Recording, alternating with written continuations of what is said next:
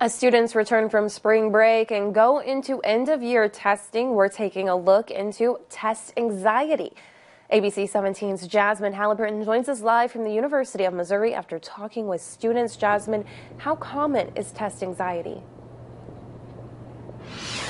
Hannah, there are several students across the country of all grade levels that has experienced test anxiety, and it can even happen to people who just have to take any sort of test.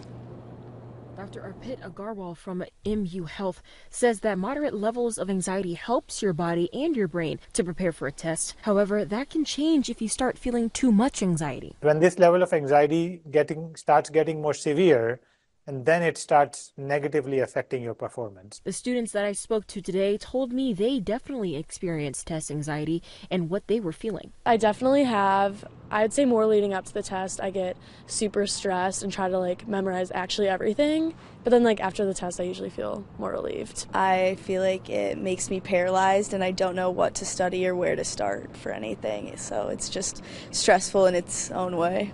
Some physical symptoms can be fast heart rate, sweating, or sweaty palms, and maybe feeling like you're going to pass out. Some emotional symptoms can include feeling scared or an overwhelming sense of failure. Dr. Agarwal says cognitive symptoms can be all or nothing type of thinking. What if I don't do good on this test? What is my future going to look like? So it's called all or nothing thinking. So if you think of symptoms as physical, emotional, and cognitive, that really helps students and teachers keeping a track of these symptoms. It's really important to understand yourself, and if you have anxiety, that is 100% okay. Anxiety is not something that we should be ashamed of, and it's just something that happens in life.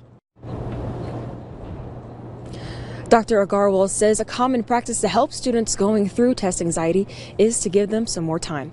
Reporting live from Columbia, Jasmine Halliburton, ABC 17 News.